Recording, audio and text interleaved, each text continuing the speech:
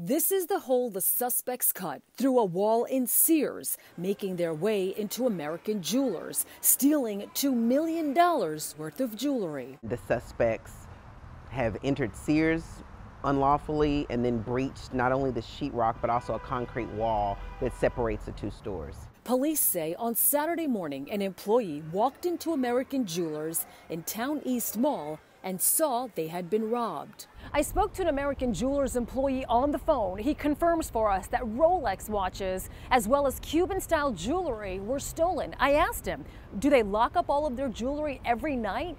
He tells me that some items they do and some items they don't, but obviously things have changed after what happened on Saturday. Throughout the day, Mesquite detectives have been combing through surveillance video from cameras across the mall because the suspects even ripped out the security cameras from American Jewelers. This area is getting kind of dangerous. Last Thursday, about a mile away from the mall, They had followed me after work. Tian Tran, the owner of Instant Cash for Gold, was robbed. I was bringing some of my online stuff home. $75,000 worth of jewelry gone. Went to get gas and then went to pick up food and went to the grocery store.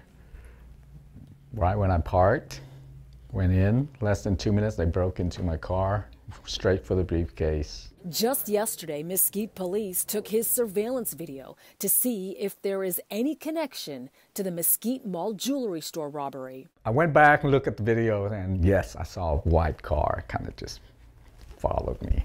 Just be vigilant. I mean, that's pretty much all you can do. In Mesquite, I'm Malini Basu.